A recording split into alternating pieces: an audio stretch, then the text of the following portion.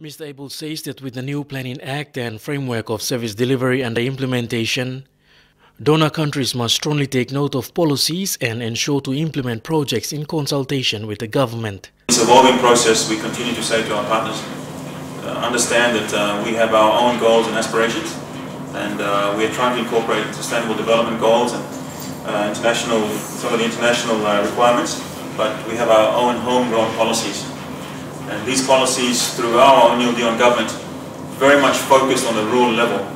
The minister says at times a chunk of the funding is used up with consultants, travel and other technicalities involved, and services are not fully realized as planned.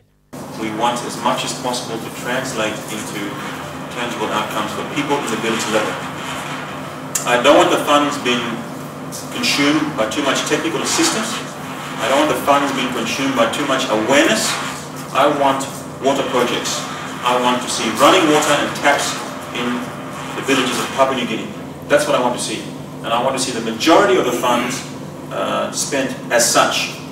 I don't want endless designing, endless meetings, endless monitoring and flying all over the country, endless TA contracts. I want to see my people getting services in the village. That's what these programs are meant to be all about. On that note, he has thanked the European Union for the assistance given over the last 40 years and says the 11th European Development Fund worth $570.4 million will benefit thousands of Papua New Guineans in the remote areas. Kevin Daunga, NBC National News.